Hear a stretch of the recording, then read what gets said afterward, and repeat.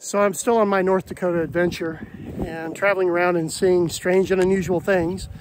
I did a little research on this one. I'm outside of a little town called Ross, North Dakota, and I'm having a hard time believing this, but I'm gonna take their word for it. It's a mosque out in the middle of the prairie in North Dakota. And well, here, I'll just take you up here and you can take a look at the plaque on this mosque.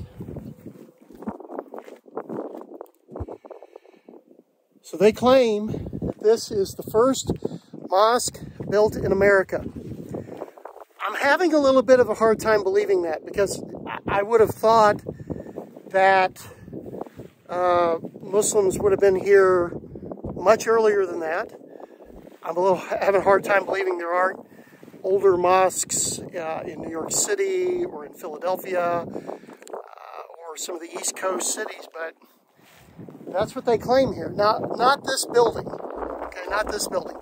The original mosque that sat in this exact spot was built in 1929. Apparently there were a lot of Muslims that came here, immigrated to the United States, in particular here from Syria and Lebanon. Oh my gosh, I just discovered something.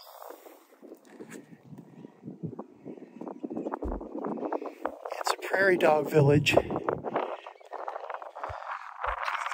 Prairie dog village by a mosque, and I'm being checked out by a prairie dog, and he's really cute. Oh, and he took off. That scared him. Okay, so strange and unusual. I'm at a mosque in the middle of a prairie dog city. So if I scream, they all jump me and they bit my ankles. So there's holes everywhere, and now I know why. Furthermore, about the mosque, the original was 364 square feet, very small. That particular building sat here until 1979, when it fell into ruin, and they demolished it. And then this one was put in its place in 2005.